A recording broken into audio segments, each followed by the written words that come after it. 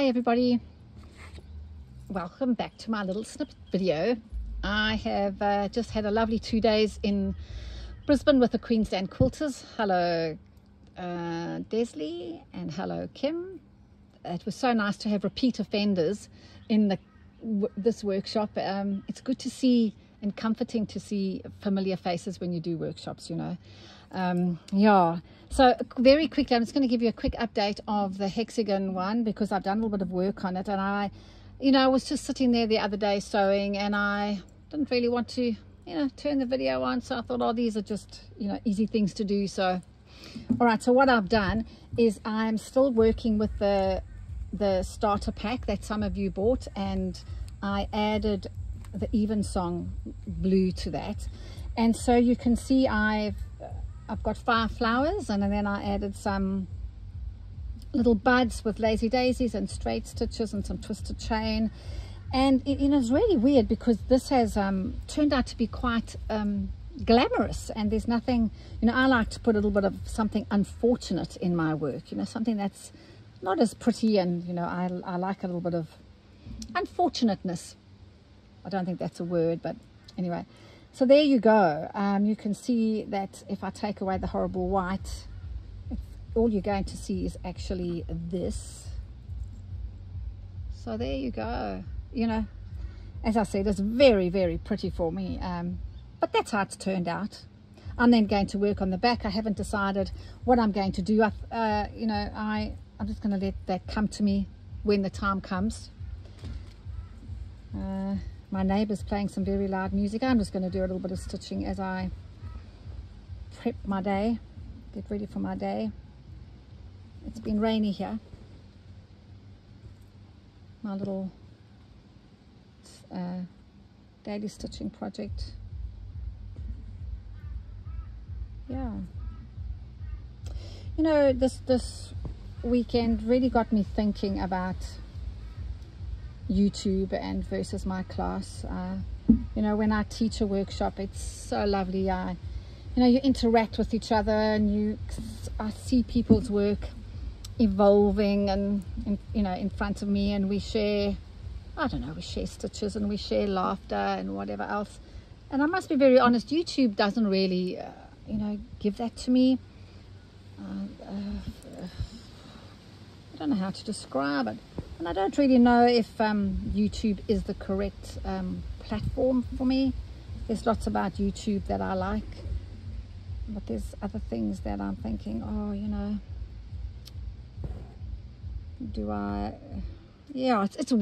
it's a weird thing for me with YouTube. I suppose I'm still new to it, and I will get used to what happens to the things you share on YouTube, what happens to that. So it's got me thinking. And when I was swimming in the sea today, I thought, oh, I need to think about this and decide what I want to do. And so I'm in a flux, people. I'm in a flux, I'm in a flux. Yeah. But anyway, it'll work out. It'll work out. I'll sort myself out. The book is at quite an exciting stage. We've done all our proofreading, and it soon will go to the printers. But that in itself is such a nerve-wracking. Oh, putting a new book out. Oh, it's so nerve-wracking. Yes. Quite exciting. My daughter is a screenwriter, and she wrote a show for Paramount Plus called Paper Dolls, and that's going to be launched on the 3rd of December. So that's a proud moment. Proud mom. Well done, Button. Sorry, her name is actually Ainsley, but I call her Button. She's 34 and I still call her Button. How weird is that? Anyway, so we'll all be looking forward to her show that she created and wrote. All very exciting. Yes. There's a short little video of the workshop that I did in Queensland quilters. I'm not sure that I put it on landscape, so it might not be the greatest video in the whole world, but you might get an idea of the workshop that I did and how everybody's work was so different. It was really good. As you know, I like everybody's work to be theirs and not a mimicry of mine is another word. I'm not sure if it's real.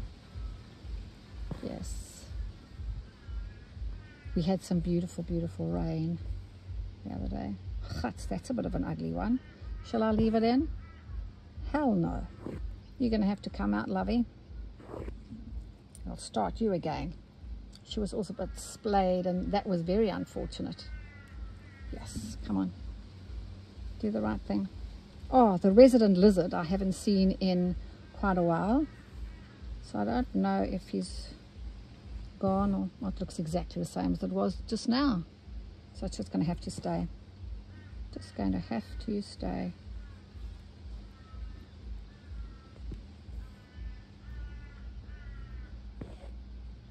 I was thinking about my cataract surgery. Yes, let me get it out the way. And I was thinking, you know, I cannot swim for 8 weeks. And it is going to be in February. So February in Queensland is, so I'm talking about the sea, I think. But anyway, we have a pool, but I think I can, oh, I don't know. Anyway, so I was thinking about me swimming in the sea, and yes, it is going to be the height of our summer in Queensland, and it gets poop hot here in Queensland. But I thought I'd got to find the silver lining, and I thought, well, I really, really, really, really like swimming in the winter. So it's not going to be so much of a hardship for me, because by the time I can swim, it's going to be cooler and the water will be cooler. I prefer cold water. It never gets terribly cold here in Queensland anyway, even the water. So when I dive into the pool or the sea, I like it to take my breath away. I like, you know, when you go like that, that's how cold I like the water to be. Feel refreshing. I'm not sure that this color is the correct color for this project, but you know, it was on hand and I saw it and I thought, oh, that looks fresh. You know what, I was thinking about color the other day, and I looked at my color palette and I thought, oh, you know, something doesn't look right. The easiest way to freshen up a color palette is to freshen up your greens, because you know, you can never have enough greens if you're a quilter, in your quilting, you know, in your fabrics, and also in your embroidery threads. You can never have enough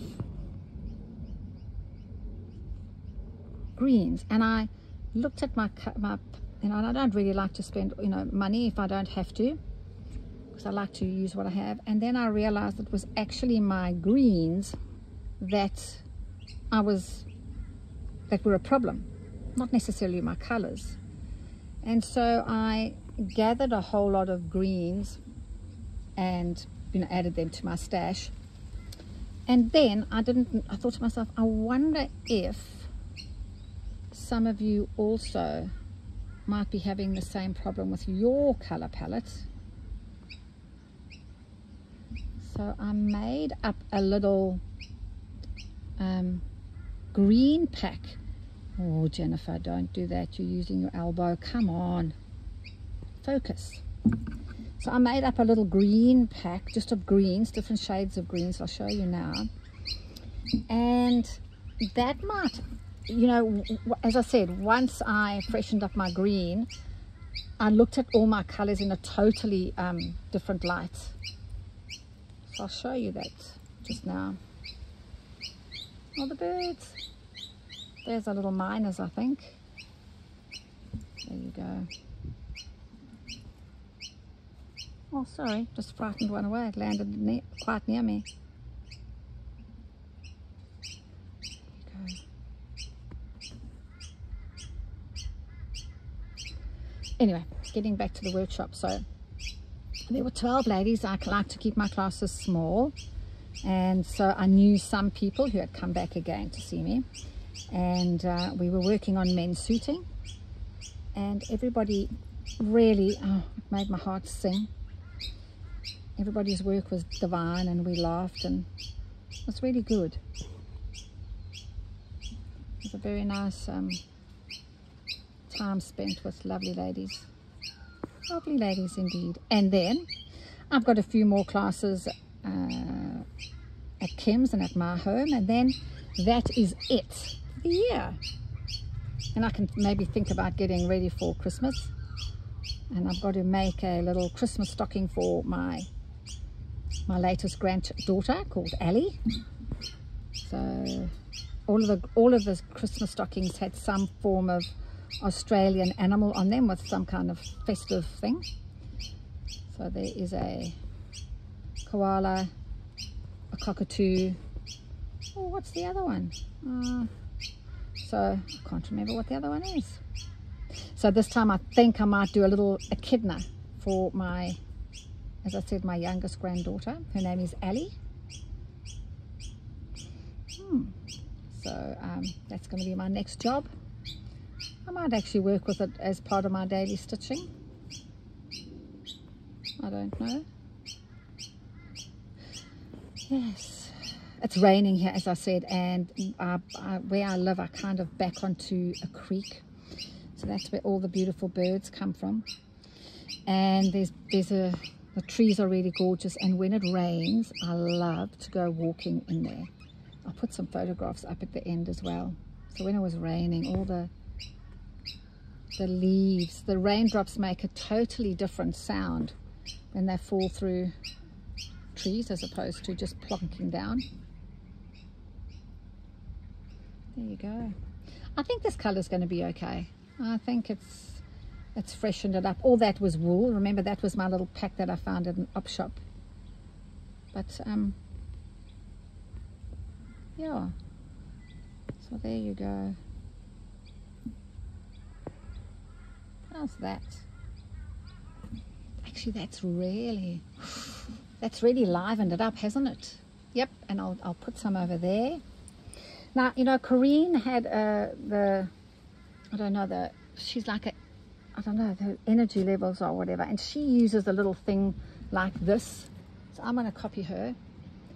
So there's the information for where you have to email us, and then we'll email you a PayPal invoice. So that starter pack, and then the evergreen pack, you want to have a look at the evergreen pack. That's $70, and in there, what do you get? All beautiful. Let me get my card out the way. So once again, they are color streams. There they are.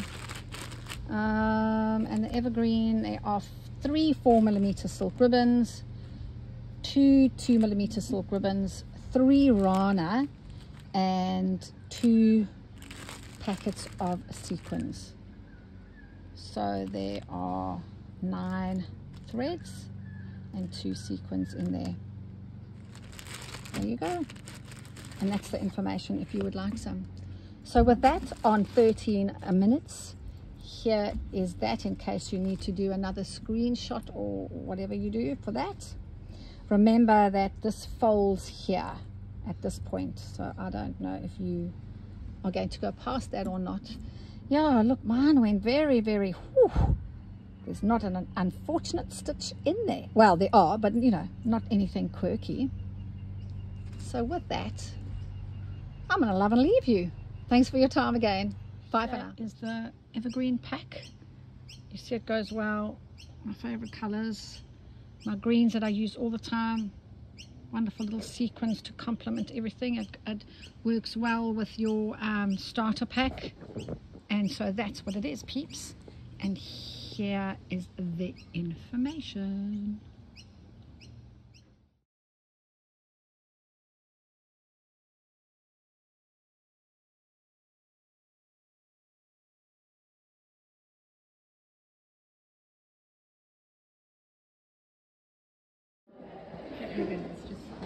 Isn't it? Look at that. Oh.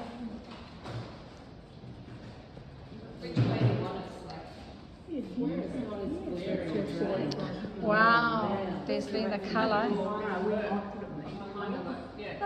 go around this way, everyone. think we should hold our work or not?